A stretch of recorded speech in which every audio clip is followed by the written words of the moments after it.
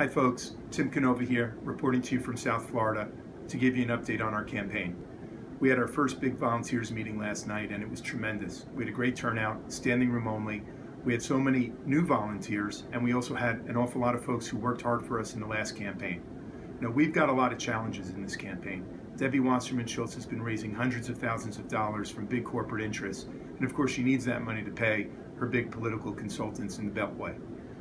She's taking money from private prisons, from payday lenders, Wall Street banks, private health insurers, big pharma, and of course she's beholden to all those interests, which is why she's still not on board Medicare for all.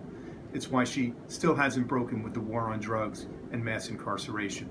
But we take money only from folks like you, only small donations from the grassroots, and you can count on us to keep fighting for you. Now, we're facing a major end-of-month deadline. It's coming up in just a few hours, stroke of midnight tonight. We need your help. Please step up, help our campaign, and we'll be there for you.